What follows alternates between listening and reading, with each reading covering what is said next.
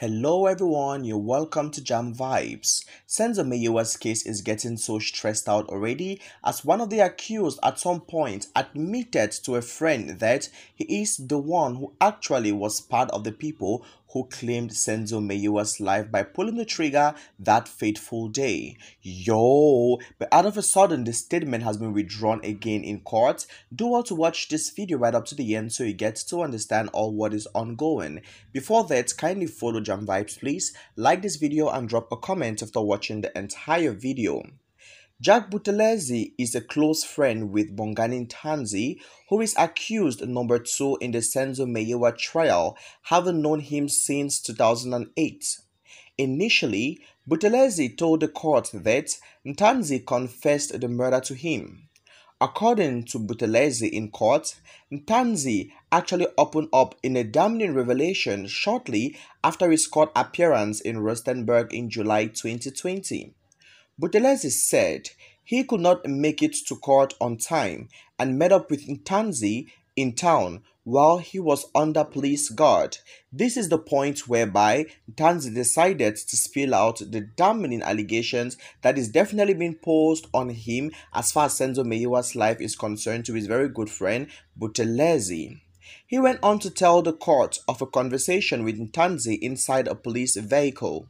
And in his exact words, he said, and I quote, "When we started having a conversation, he said that he had a case against himself as he has been arrested.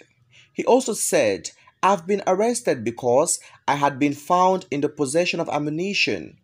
I have been arrested for a case where we had killed Senzo Meyiwa at Fosloros at a party with Mapisa and friends."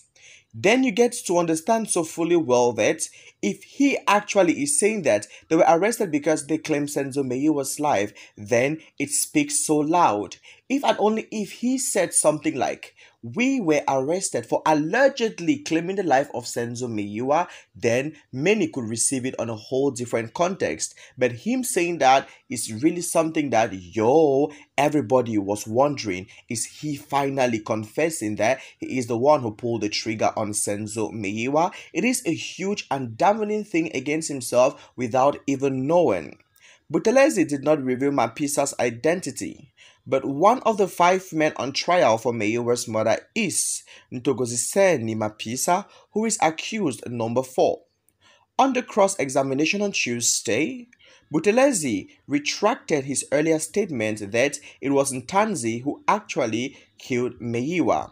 Advocate Zandile Mshololo, who represents accused number 4, asked Buthelezi to clarify his statements. In the words, Mshololo asked, and I quote, "Did accused number 2 say he is arrested because he killed Senzo, or he said that he is arrested because the police says he killed Senzo?"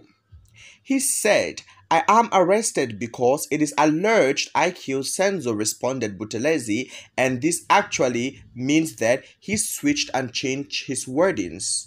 Everybody was more or less like, if that is the case, why did he first off say in the very first statement that Mr. Bongani, right, said he is the one, that he was arrested because he is the one who killed Senzo? So I'm like, has some brown envelope passed somewhere? Because we know that in such situations, guys, brown envelopes do pass, right?